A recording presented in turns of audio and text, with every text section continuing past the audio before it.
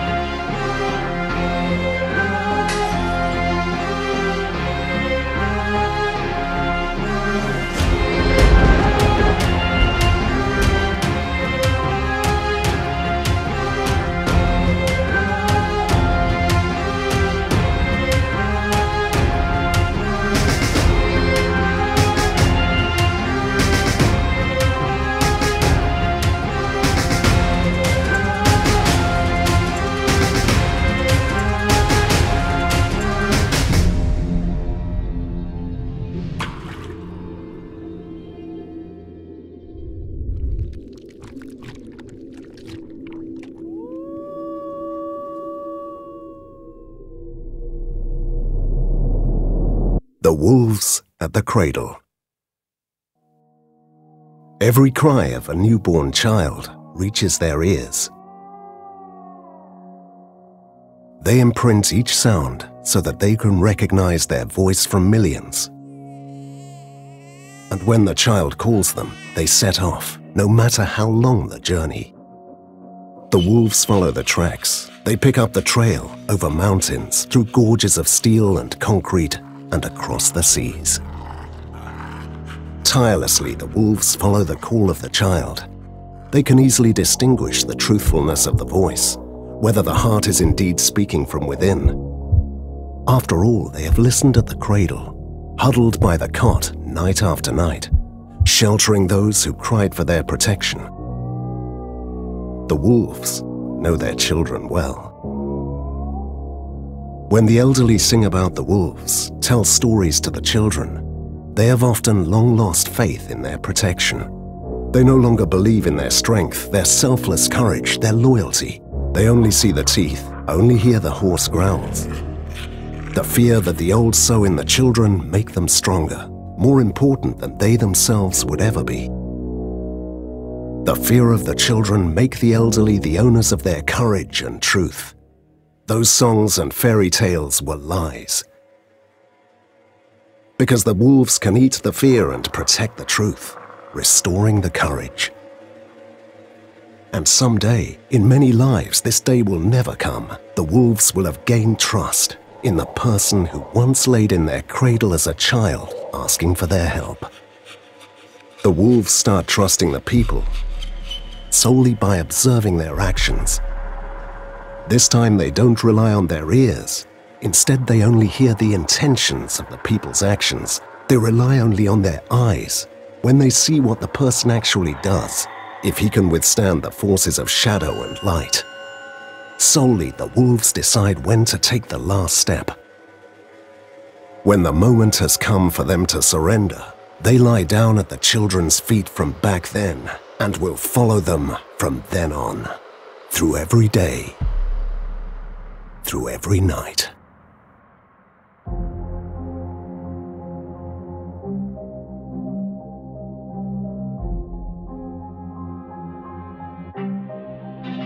Sag mir, hörst du dieses Lied?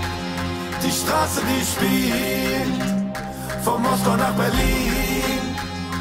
Pfeifen alle Gauner dieser Welt von ihren Dächern diese eine Melodie.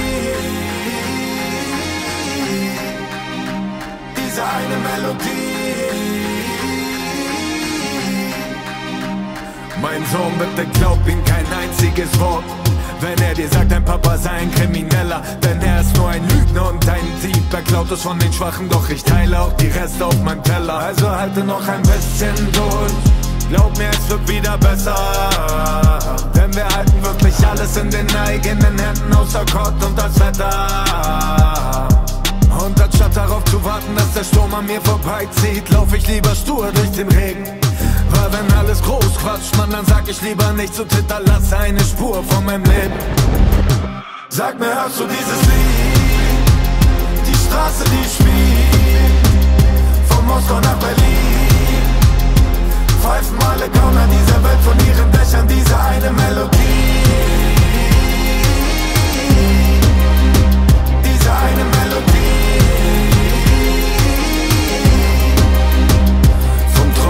Ufer ist es leicht für sie zu lachen, denn sie schwimmen nicht mit mir in diesem eiskalten Wasser. Und den Wert eines Menschen misst man nicht an seinen Worten, sondern nur an dem, was er bisher geschafft hat. Ich halte nur so lange schon durch, weil ich weiß, es wird wieder besser.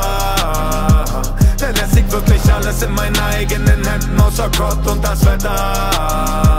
Und von allem, was ich nehme, gebe ich mehr als das Doppelte zurück. Nur ein Schwächling hasst den Starken, der dem Schwachen etwas gibt. Und wenn Neid oder Geld dich zu dem machen, was du bist, dann gib dem Spiegel nicht die Schuld für den Hass in deinem Gesicht. Hab keine Angst, mein Freund, sie können dir nichts tun, denn auch ein trauriges Kapitel schreibt das Ende nicht vom Buch. Statt leben wie auf Knien, steh ich ein für meine Werte oder sterbe lieber nur bei dem Versuch. Sag mir, hörst du dieses Lied? Die Straße, die spielt von Moskau nach Berlin. Pfeifen alle Gauner dieser Welt von ihren Dächern diese eine Melodie. Diese eine Melodie.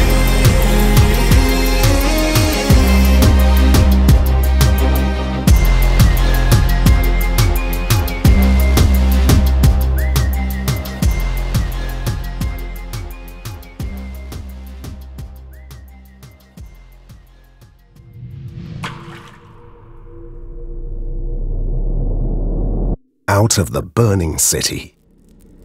Flames drifting black smoke into the sky above the city. The fire roared like an insatiable animal and crackled. The silhouette of the city had become jagged. Destroyed houses, collapsed roofs, perforated glass towers. The asphalt had been warming up, already melted in places in which for weeks the unleashed forces had been raging. New fires igniting all the time. There was nothing left to destroy, only to burn. The Faceless rampaged tirelessly through the streets. The Guardians had already retreated days ago, either out of fear for their own lives, or because they had given up and torn their uniforms off their bodies, throwing them into the fire. The Faceless include everybody. Those who are willing to exterminate the past. Those who are working hard and quietly. No screams, no cheers, no songs. The Faceless were left speechless. Not greeting each other, not saying goodbye. Those who were allowed to follow them gave a silent consent. Uniting them was the rage that turned glass into shards, monuments into stones, money into metal. But there was one thing they couldn't do. Creating new hope from fear. A future out of hopelessness. Apparently they had wanted nothing more.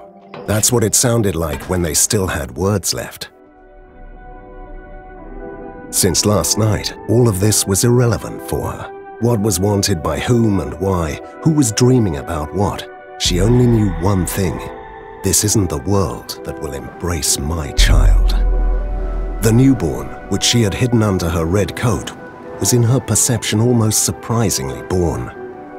Presuming that the decision whether her life was going to follow this path could have been made in the last moment. The path of a mother. The rough fabric of the coat rubbed against the delicate skin of the little child's arms, but the baby didn't cry out, as if it knew that any sound would attract danger. The Faceless heard everything, and what they disliked had to burn. The mother hurried from house corner to house corner. In quick, short steps, she crossed over the street, constantly looking around. shards crunching under the thin soles of her shoes, and every now and then she felt a sharp stone, a screw, or something else that the inferno had left behind. This isn't a world for him, she thought repeatedly, as she pressed the delicate, fragile body against herself to feel that she hadn't lost him. The black smoke had stung her face and pressed tears from the corners of her eyes, which thankfully made their way out. Later on, she pushed herself. Since she was a young girl, she had heard about the gate. It was told that it was too challenging to open it alone, and strong enough to resist all storms. Even the faceless would not be able to open it. Their fires would be ineffective. The mother hadn't thought long about what she had just done. Would she be able to do it? Perhaps. She knew deep down that her child, once the gate closed behind him, would never completely return to her. Part of his heart would remain behind the gate and pay the forces that had taken him on. Before this unpredictable world with its black smoke, its flames and its shards would devour her son, she would take the last necessary step. After a few more street corners and niches, along the walls against which the mother had pressed herself in order to never step out of the darkness, she distanced herself from the wide lane which had caused the chaos. In this part of the city, the flames had left a soot-covered black and dead landscape. The ash ruins of the houses in which the life of this city had once flourished seemed to watch her reproachfully and full of sadness. Somewhere here, it has to be. The gate, she thought feverishly. The ash-grey skin that had settled everywhere on the surroundings hardly left any orientation. Following her instinct, she turned left into a narrow alleyway. Perhaps the gate was at the end of the alleyway. She was on the right path. Her arms, meanwhile, seemed to have stiffened around the child. So tightly had she pressed him against her, but she had to let go soon, very soon. Where once there had been a small space, large heavy blocks of stone had fallen onto the asphalt. She climbed over them, reaching the steps that led to the gate. With great effort, the mother removed her red coat, painfully placed one knee on the first step, and spread out the fabric on the ground. Until that moment, her child had not made a sound, had not shed a tear. But now, lowering him from her arms, the child raised its voice. Not to cry out, it was rather a long, relieved sigh, loud and audible. As if her body would no longer obey the commands of her soul, tears again made their way down her cheeks, in it the fire being reflected. Gently, the mother laid the child's body on her coat, which she had spread out on the lower steps like a sea of red fabric. The eyes of the mother and the child met silently.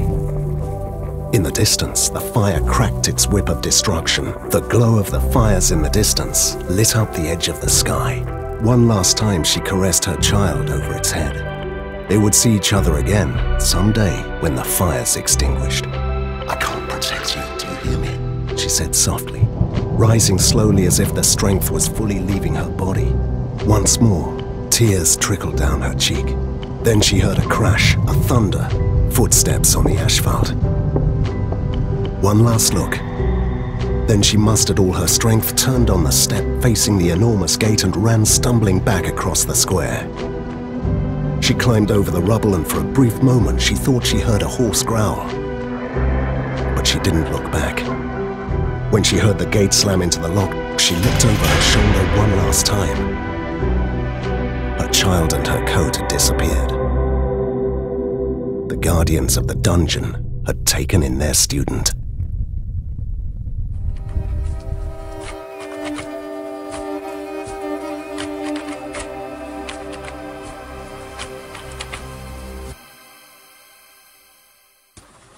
Nimm deine Träume, schließ sie weg, aber vergiss sie nie. Denn wenn sie nicht haben können, kommen sie und vergiften sie. Der Weg ist dunkel und mein Schatten, er beschützt mich. Jedoch kennen sie die Achillesferse, wissen sie, ein Schnitt genügt. Dieses Leben ist ein Märchen wie auf Hasch, wie eine Fluchtfahrt bei Stau und roten Ampeln, wie Alkoholiker am Boden einer Flasche. Für den größten Verrat, mein Freund, reichte schon ein Apfel. Du denkst, du kennst mich, ich wünschte ich mich auch. Such den Ausweg aus der Nacht, doch halt die Lichter nicht mehr aus. Als wär der Wahnsinn hier auf Pesto, alle schlichten mit der Faust. Doch jede Narbe, die wir tragen, sind Geschichten auf der Haut. Ich schreib lieber in Metaphern als kalte Realität, weil die meisten wollen in Wirklichkeit die Wahrheit gar nicht sehen. Kein Problem, denn jeder ist sich selbst am nächsten. Bis der große böse Wolf kommt und raubt dir deine Schäfchen. Wir warten alle auf den Tag, doch ich werd noch nicht gehen.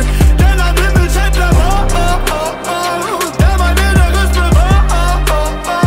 Irgendwann kommt er mich an, doch bis dahin bleib ich stehen. Behaltet eure Traum, so sagt die Straße, lebe wahr. Die Nacht hat Augen und der Himmel Diamanten. Die Straße keine Liebe, doch es lieben sie die Ratten. Je heller jedes Licht, umso länger auch sein Schatten. Und leider haben Designer keine stichfesten Jacken.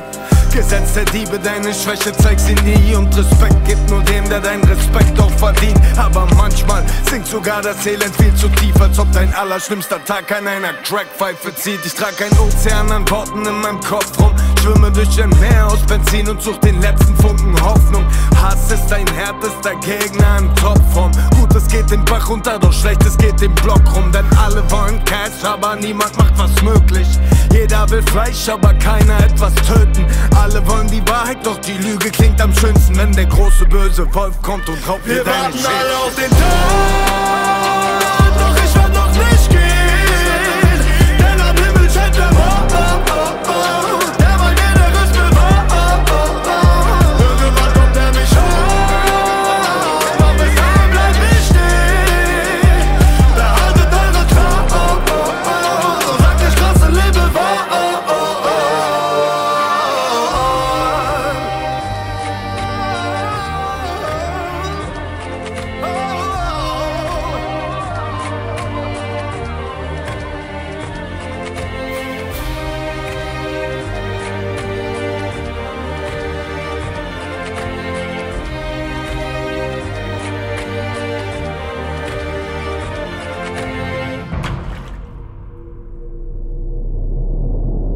The Guardians of the Dungeon. The echo was reflected several times by the stone walls of the dungeon as the gate crashed into the frame. The high-rising walls seemed lost before the ceiling became visible. The eyes first had to adjust to the light. For anyone being used to seeing the sky, and for anyone being able to decide what was light and what was dark, here in the dungeon, the laws of day and night were suspended. Whoever came here was sent. They never came voluntarily, submitted, locked away, abandoned. Behind the countless bars that separated the small chambers from the hall, the guardians of the dungeon moved forward to welcome the soon-to-be-named little newcomer, as if they were on silent command. The atmosphere, the air, everything here seemed to be tougher and colder than the world outside. The child felt the hard, bony hands on the back of his neck which had picked him up outside. They were no longer the soft, gentle hands of the mother. These bones seemed harder, the skin thinner, the strength of the fingers almost mechanical. Boy, come. You're even safer here than outside. Even if it doesn't seem like it, you have been entrusted to us. A deep, rough voice blared out. The king of the dungeon carried the newcomer through the corridor, which was lined with the tightly locked dwellings of the guardians. They peered attentively through their bars, cautiously slipping their hands and arms through, letting the images dance on their skin, as if they wanted to give the human child a special treat. Some of them had been there for a lifetime, others even several. Their faces were mild, but the pains of the past had immortalized themselves in deep lifelines on their skin. No one had chosen this fate for themselves. Everyone had to accept it. Whoever had the strength could become a guardian, often even without being aware of this task. You see, my boy, not long on this earth and you're already learning your first lesson here. You can still choose a side. They're only thin bars, but they can torment you. Every step you take and every decision you make brings you closer to these bars, or further away. The king of the dungeon carried the entrusted one in his arms so that he could look over his shoulder. With his other hand, the king carried the red coat in which the mother had discarded her child. You won't be needing this anymore, he murmured, and flung the garment towards the cells. A lightning-fast hand shot out, grabbed the fabric and disappeared back inside the dwelling. Don't worry. You will just look after it, cherish it, and take care of it. You will get your mother's warm coat back when you've learned what coldness is. Awkwardly, the rough hand, as if cut from stone, stroked the child's head. The guardians of the dungeon murmured a barely audible welcome. None of them would ever harm the child. The wolves would kill them on the spot. The guardians knew they had to fight their own battle in the game of shadow and light. Perhaps they had lost it and regretted it. But that was why their gift was so important. Each had the gift for him that only they themselves could give.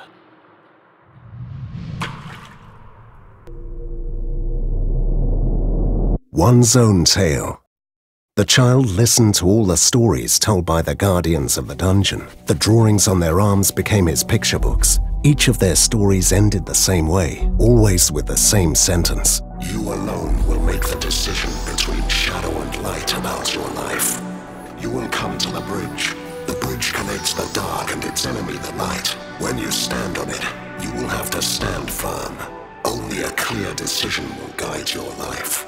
He who wavers falls between light and shadow into the depths. Only when the entrusted one had seen all the skin pictures, heard all the tales, and walked in the dungeon through all the levels and through all the chambers, did they let him go. The guardians had done what they could do. They would release the one entrusted to them back into the world. The entrusted one squeezed the hand of the king of the dungeon. He felt that it had become softer. Or had his own become harder? The coldness of the dungeon had left its marks on his body. The entrusted one received the red coat in which his mother had wrapped him. The sea of red fabric seemed to have become smaller. Without looking back, he went into the world outside. The heavy gate fell shut behind him. But what was the world like outside? It had become even more dangerous. The fire city had long since cooled. But from the ashes of the rubble, a jungle had grown over the years. The spiteful threats lay dormant among the trees, in the pits and caves. The jungle had a destiny in store for anyone who entered it.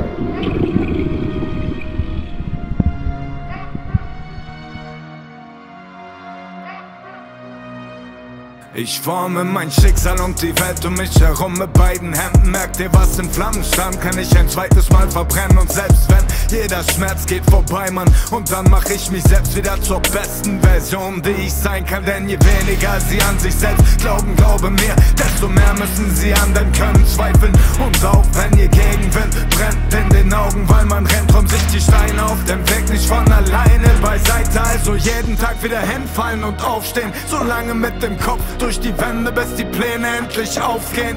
Dann wieder hinfallen und aufstehen und dann immer wieder aufstehen. Selbst wenn das Schicksal mich trifft, mit seinem härtesten Schlag, besiegt es mich nie wieder und nie wieder, heißt nicht mal an meinem schlechtesten Tag. Selbst wenn das Schicksal mich trifft, mit seinem härtesten Schlag, besiegt es mich nie wieder und nie wieder, heißt nicht mal an meinem schlechtesten Tag.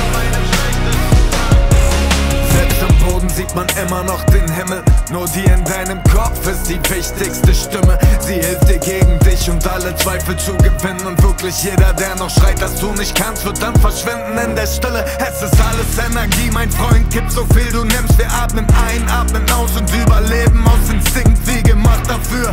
Auch wenn nicht jeder Kampf gelingt, kämpft man so lange nochmal, bis dann das Endergebnis stimmt. Den Erfolg teilen wir mit Liebe, nur den Schmerz bis dahin teilen wir niemals. Genau das steigert die Leistung wieder. Egal wie tief das Leben schneidet, die Erkenntnisse, die schneiden tiefer. Denn Wunden bluten und verheilen auch wieder. Wenn das Schicksal mich trifft, mit seinem härtesten Schlag, besiegt es mich nie wieder und nie wieder, heißt nicht mal an meinem schlechtesten Tag. trifft, mit seinem härtesten Schlag.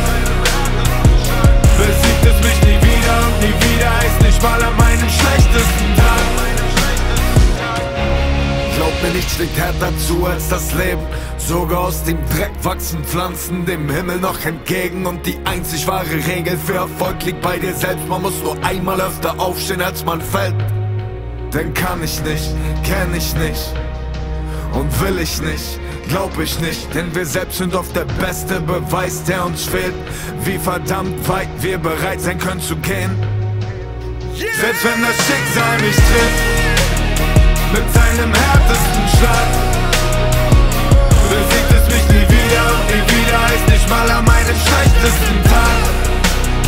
Selbst wenn das Schicksal mich trifft, mit seinem härtesten Schlag, besiegt es mich nie wieder und nie wieder, heißt nicht mal an meinem schlechtesten Tag.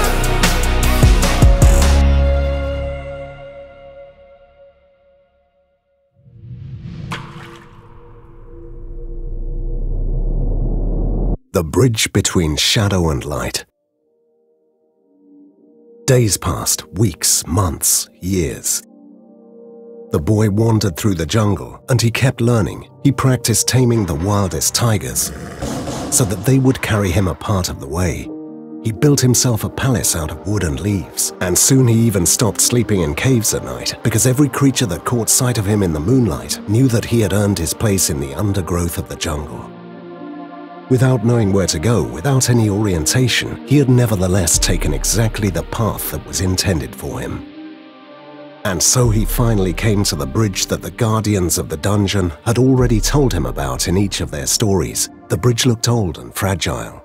After all, every person had come here at least once in their lifetime and had placed their feet on the cracked stones. Without hesitation, the boy put one foot on it, briefly paused, and then took the first step. Cautiously but determinedly, the boy went forward. The distant end of the bridge on the other side disappeared into the dark nothingness. He went further until he reached the exact middle. Below him, a bottomless abyss. A mist that twisted and turned around itself incessantly, as if it could hardly wait for the next misstep of a person, only to swallow him soundlessly. The air was cold as the air in the dungeon had once been. The boy quickly felt the similarity. His body tensed itself, as if preparing to put on armor. The jungle, the rides on the tigers, the work at the palace, they had made him strong. But had life also made him wise? He took a deep breath. On one side, the darkness. The side that he had come from had changed itself. It seemed to glow. The brightness was so strong that he could hardly see inside. Then he sensed that he was not alone. Figures were approaching from each side, just 2 silhouettes at a time, which were filled in with all the people the boy had ever met, and all the words he had ever heard. From the bright side, all the hopes and dreams were united inside the figure. The feelings, the courage, the love. From the dark side, the figure was filled with the disappointments, the anger and the lies of those who had repeatedly tried to take advantage of him for their causes. The 2 bodies of light and shadow moved towards the center of the bridge, stretching out their arms towards the boy. Slowly he opened his arms until he could grasp the light and the darkness with each hand. Immediately he felt the power emanating from both. Like the middle link of a chain, he withstood them both. No force could pull him to its side. 3 days and 3 nights had passed in which the voices, feelings, and promises of the 2 beings did their utmost to win him over to one side. But he held on tightly to their hands, ready to go his own way. And then after the 3rd night of inner struggle, the forces stopped tugging. They had given up. They had felt that he was strong enough to go his own way, and that they could do no more. But they still wouldn't leave him. Perhaps there was still another chance. Exhausted, the boy slumped down onto the bridge. He felt how the battle with light and shadow had weakened him. But after a short nap, he would awake and be stronger than ever. He had decided about his life. Then he felt the warm breath of the wolves close to his face. He spread out the red coat he had always kept safe through the years and offered the wolves a place to camp. The wolves laid down at his feet.